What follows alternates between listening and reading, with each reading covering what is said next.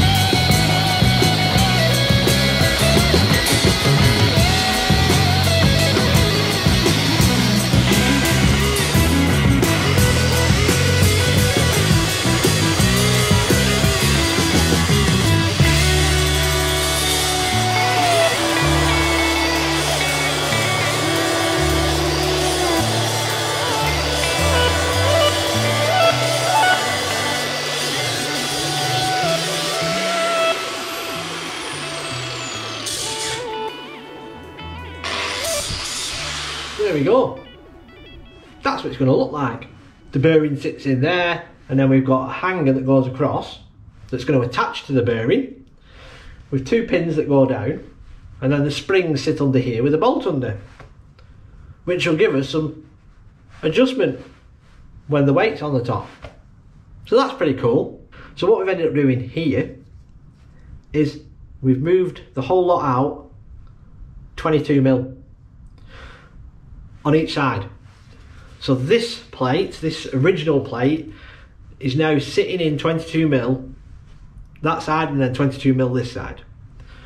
So those original 2 plates that I had there and there need cutting down by 44mm. So I'll get that done, and then we can get it tacked back together again, and then on to the next bit. Oh, and we've already done that, so if you want to see how I did it the first time, you need to go back a few videos. It's in the first pony truck video. Yeah, number 1, part 1. Yeah, I think so. I've already faced these off. Now I didn't want to film that because it's quite a cast machining is very dusty, and I didn't want to get the camera full of casting dust. So I've just set this one back up because I've machined them both to the same height. They're both sat on a pair of parallels, front and back, with 2 pieces of 12mm. I've put them in the slots. They're quite a tight fit because we don't want any slop and we don't want it playing around, we don't want it moving. And then I nipped it up and then I squared it to one edge. So it's square there and it's square there. As close as we can get it, and now that's 90 degrees. Now what I'm going to do is I'm going to bring the edge finder down, and I'm going to edge find there to there, find the centre of there and there, put 2 5mm holes to tap M6 35mm apart. Right, so I've got the drill in now. I'm going to move it that way, 17.5, drill down 1/2 inch, back up, do this side, and then tap them out.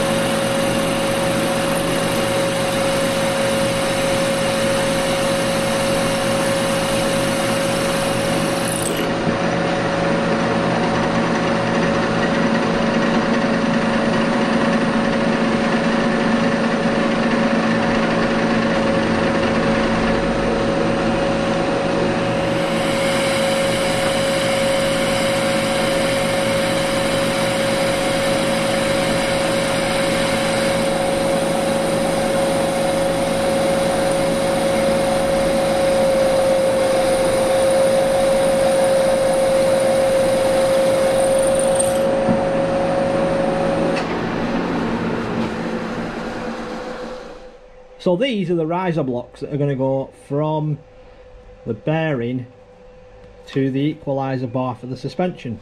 The 25 wide, which is perfect height, but I just need to get them down to 20mm, and then we can put the 2 holes in. Well, in fact there's 3 holes, there's one in the middle which will be an M8, and then there's the 2 M6s either side. So we're just going to machine them down to 20mm.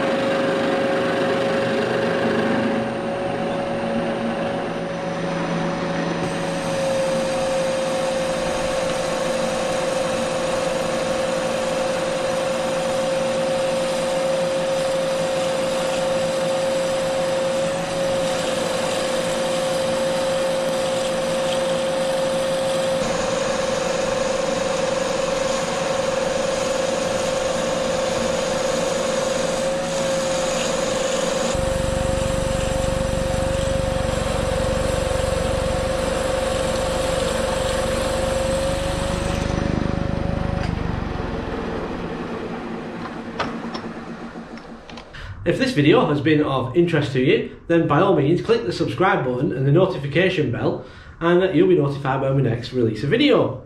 And don't forget to give it the thumbs up, because that will help it share around the YouTube.